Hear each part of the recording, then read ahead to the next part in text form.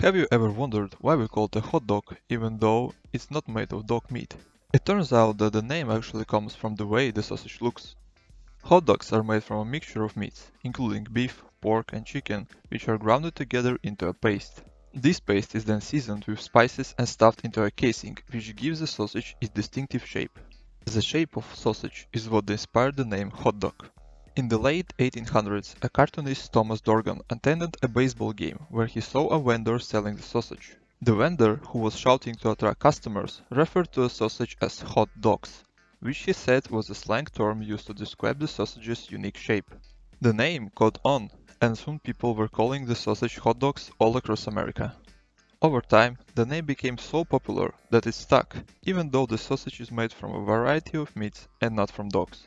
So the next time you enjoy a delicious hot dog, you can impress your friends with the story behind the name. Tell me in comment section below what you'd like to know in the next 2 minutes. Until next time, take care and have a good nap.